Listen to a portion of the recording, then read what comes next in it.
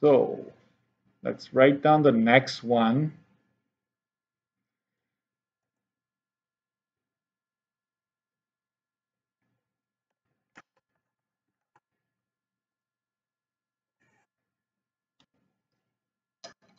And that's going to be the end of today's lesson, by the way. You can see that I wasn't recording what I was just saying. So but we'll get the other two on there. Hopefully that'll make sense.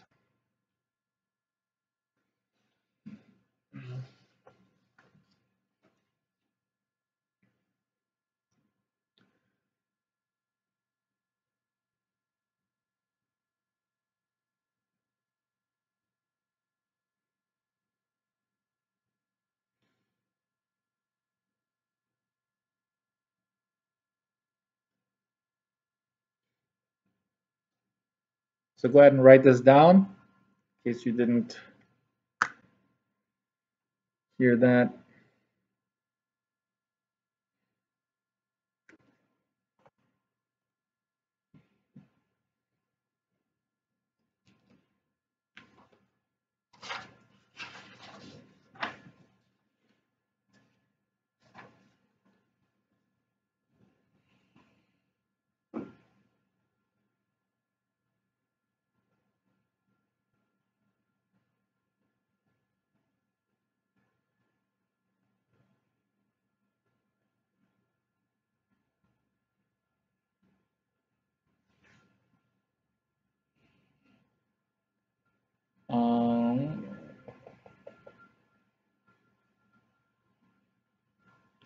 Gavin, are you here?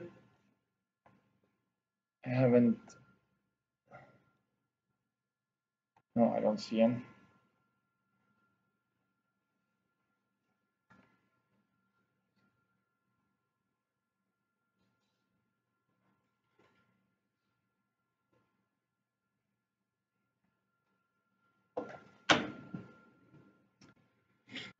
All right. So let's try to do these ones before the bell goes. So domain and range. And you have set and interval. Okay. So in this case, we need to use the squiggly brackets for set, and domain focuses on the x. So you travel along, there's nothing. You start when you hit the y-axis. So at x equal to 0, that's when it starts. So x will be greater than or equal to, and it never ends. So you don't want that then. All you need to say is that x is greater than or equal to 0, which we're technically saying here, but textbooks always put the x in front. So I will do this, or x is greater than or equal to 0. I'm fine with that. I'm fine with this. Technically, it isn't wrong, but if it doesn't have an end, then you just write it like that. Okay.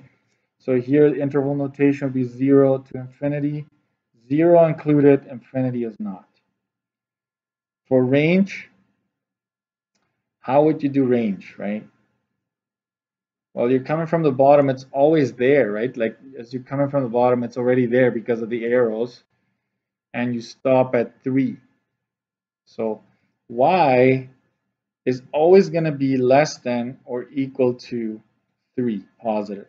That's it. Okay. And so the interval notation, smallest always comes first, right? So you have a negative infinity, right? This goes to negative infinity here for the y, cannot include that. And it goes up to 3, included. So the square bracket goes there, okay? So that's how you do that. We'll do another one here.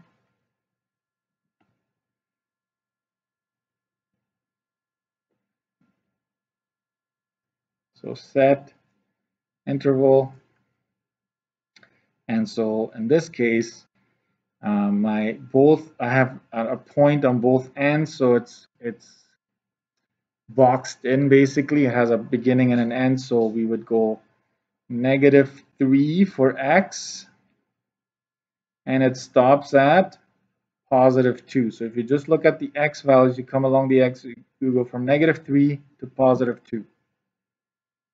And so it'll be -3 to 2 square brackets on both ends. And then for my y, you travel along the y-axis, you start seeing it at -5. So it'll be -5, and it stops at +3, right? So you get there. So it's -5 to 3. Smallest always first, okay? Especially when you do the interval notation. So that's that. All right, we're gonna conclude it there. No homework yet. You had a little bit yesterday. So what we're gonna do is tomorrow, the group that is in tomorrow is the last one that I need to see. And so by then, all of you should have had a graphing calculator. You should have a graphing calculator on hand, textbooks. So I'm gonna start teaching you how to use that calculator. So make sure tomorrow you have it ready, and we'll continue from there. Okay, then we're officially gonna dive into our first unit, which is quadratic equations. Okay, so thank you for joining us. I will see you all. I guess some of you tomorrow here physically, but all of you online, whoever isn't supposed to be here. All right, so thank you for joining us. Sorry, you had a question? Okay. See ya. Yeah.